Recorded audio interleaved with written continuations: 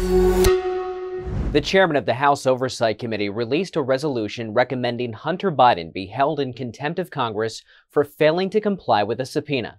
The president's son was supposed to appear for a deposition with the Oversight and Judiciary Committees on December 13th. Instead, he arrived at the Capitol, made a statement to the press, and left. I'm here today to make sure that the House Committee's illegitimate investigations of my family do not proceed on distortions, manipulated evidence, and lies.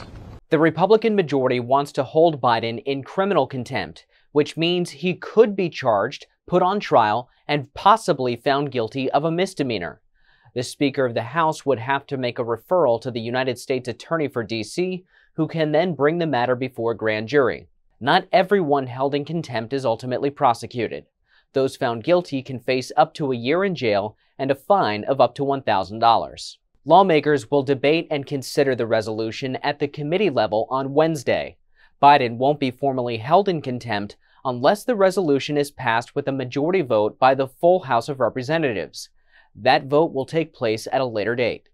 The resolution states the Oversight and Accountability Committee, with the other investigating committees, has accumulated significant evidence suggesting that President Biden knew of, participated in, and profited from foreign business interests engaged in by his son, about which the committees intend to question Mr. Biden during his deposition.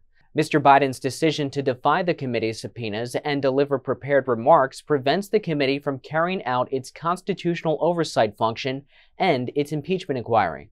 Hunter Biden says he's willing to testify publicly, but Republicans say he can't dictate the terms of his appearance. They also say they need to question him behind closed doors so they can ask about sensitive bank information. Democrats say the Republican-led investigation into the Bidens is going nowhere.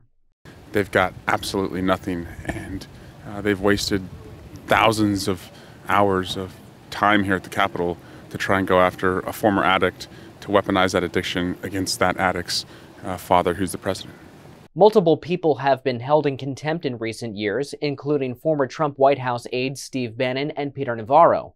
They were both prosecuted and found guilty of defying subpoenas related to the January 6th riot investigation.